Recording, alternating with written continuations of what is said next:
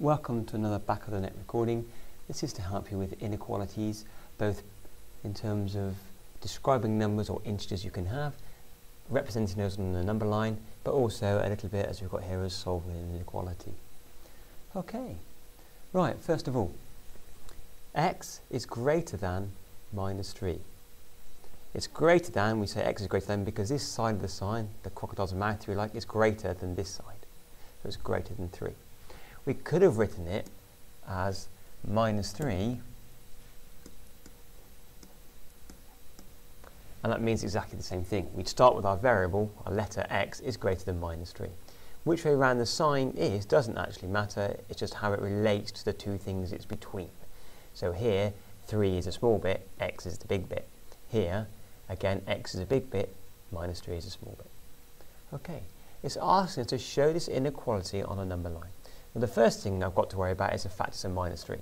So at minus 3, I'm going to draw a circle. I know that I want x to be bigger than, x is greater than minus 3. So I want all these numbers up here. There we go. Now, it's not x greater than or equal to minus 3. It's not that. X has got to be bigger than.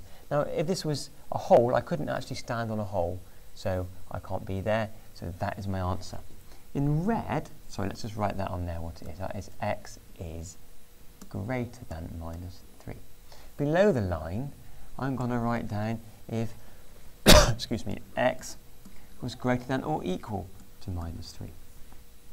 Well, I'd start again with my minus 3, and I want it to be bigger, so my arrow would need to go that way. But this time, I can also be equal to the negative 3, so I would shade in that circle so I can stand there. It's like manhole covers. If you've got a manhole cover over your drain, you can stand on it, it's coloured in. If it's an empty hole, you can't, so you can't be there. That's that little bit there. I just want to do one more thing, and I'll make up my own question here. This is a demonstration question. If you had x has got to be greater than minus 1, but less than or equal to 4, how would I plot that on my number line? Quite simply, I'd worry about minus 1, so draw a circle at minus 1. I'm also worried about 4, so draw a circle at 4. And I'm somewhere between those two, so I draw my line between those two. Now, looking at minus 1, I can't actually be at minus 1. I've got to be bigger than minus 1, so I can't stand on there, so it needs just to be an open, just needs to be an open hole. However, at 4, it can be equal to 4, so I can stand there. So I'd need just to shade that in. There we go. That's often 2 marks in an exam, just being able to do that. Hope that's clarified for you, writing or expressing numbers on a number line, expressing inequalities on a number line. Right, now coming to solving inequalities. We've got 7y plus 36 is less than or equal to 8. I would advise you just to treat this as an equation, and I'm going to do so on the other side over here. So in my green pen, I'm going to write 7y plus 36 is equal to 8. And now I'm going to try and solve that equation. So I start with y, I times by 7, I add 36, and it leaves me with 8. So I'm doing that, 8 that plus should have been in there, shouldn't it? Minus the 36, and then I'm going to have to divide by 7, will give me what y is. So let's run that through. 8 minus 36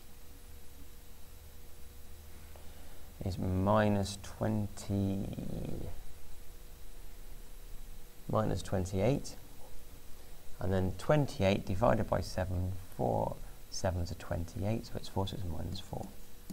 So I know y equals minus 4. So my answer here would have come as y equals minus 4. So over here on my inequality, I'll just rewrite it as y, put the minus 4 in. Let's look at what sign they were using here. It was that sign, and we just copy it in there. Question done. So for me, the question, solving an inequality, is exactly the same as solving an equation, and we just change the sign in and out of there as we work through it. should be fairly straightforward. Sometimes the question will be solve the inequality and represent on the number line, which is that bit there. We then have to draw this bit on our number line. Okay, here's one for you to have a go at. I would also like you, if possible, and show on number line, just to make sure you're able to do that. Okay, if you'd like to press pause now, we're going to try both A and B. Welcome back. Here we go. K is an integer such that K is greater than or equal to -1 and also K is less than 3. List all the possible values of K. Well, K is an integer. An integer means a whole number. So K can be equal or bigger than -1. So I can have -1. I can have 0. I can have 1. I can have 2. I'm going to think about 3.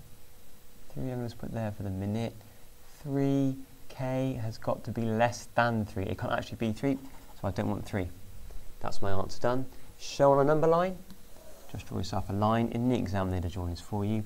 That's my K number line. 0, 1, 2, -1, -2. I'm going to put a 3 on there as well. Okay, so K, I'm looking at -1 and I'm looking at 3. It's between those two. Can I be at -1? Yes, it's equal to it. Shade it in. Can I be at 3? No, I can't. Leave it open. Okay, that's that question done. Part 2. We've got 6y is greater than or equal to y plus 10. Rewrite it over here. I'll go back to the green pen. 6y equals y plus 10. I'm now going to solve that equation. So first of all, take a y from both sides, leaving with 5y equals 10. Then solving that, y would be equal to 2. So I've solved my equation. I'm now going to flick back over here and write down here y and 2 and copy that sign there down. It was that sign. Job done. Just the same as doing an equation. Okay, write down, sorry, you know what to do. I'll be quiet. Press pause, have a go yourself. Welcome back. Here come the answers. I'll go through this fairly quickly. First of all, it can be bigger than -4 but not equal to -4, so it's going to be -3, -2, -1, 0. Can I have the 1? I can be equal to the 1, so yep. That's my list of numbers. Again, if you had the number line, we need to call it number line n, and we'd have -4, -3, -2, -1, 0, 1, 2. I can be, there you are, -3. Sorry, I got that wrong. Let's undo the last bit. It was -4 in the question, so draw a circle at -4, and it was also 1. Link between the two. Can I be at -4? No, I can't, so I leave that open. Can I be at 1? Yes, I can. Shade it in. There we go. Solve the inequality. Let's write the equality out. Rewrite it as my equation over here. Made a fatal error there. Should be equals. Solve my equation. I'm going to take an x from both sides. That leaves me with 2x minus 2 equals 7. I'm now going to use a flow diagram for that. X times 2,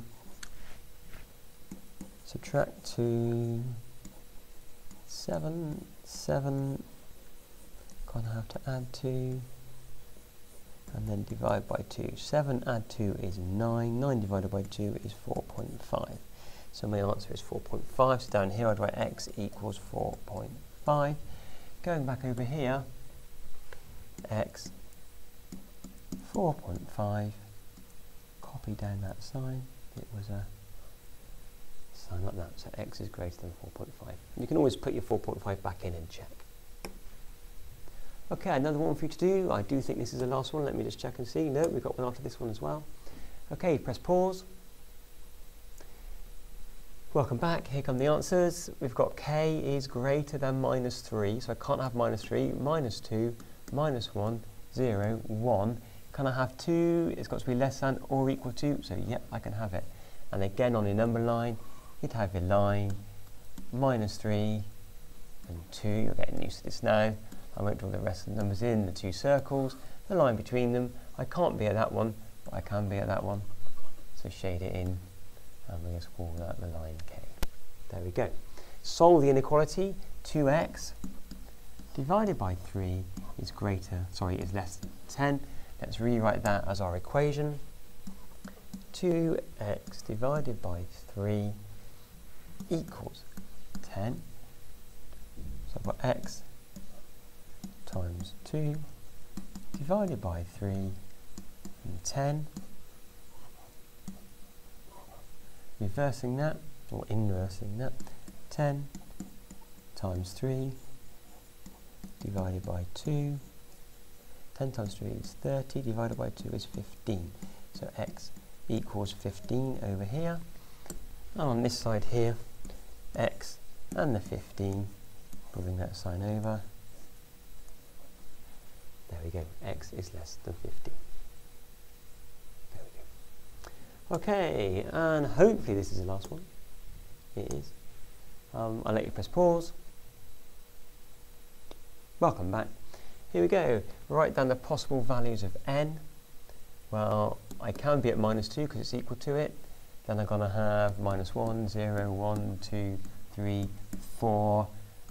I can't have 5 because it's got to be less than 5. And again, if that was a number line, actually I could make that my number line, couldn't I? Let's put n in the middle there, minus 2. We can be there, so fill it in all the way up to 5. Where we can't be, so we don't fill it in. Solving the inequality, 4x plus 1 is less than 11. Let's rewrite that as an equation over here. 4x plus 1 equals 11. So x times 4 add 1 is 11. 11, reversing it, inversing it, take 1, then divide by the 4. 11 take 1 is 10. 10 divided by 4 is 2.5 or 2.5. So I know that x equals 2.5. So over this side, I'm going to have x 2.5. Then comes a sign. There we go. Hope that video has been useful to you. Be particularly careful about how you shade these bits in, and just write this out neatly. Should be fairly easy marks at what's thought to be quite a high level. Good luck with that if you're doing it in the exam, and do come and watch another back in that video.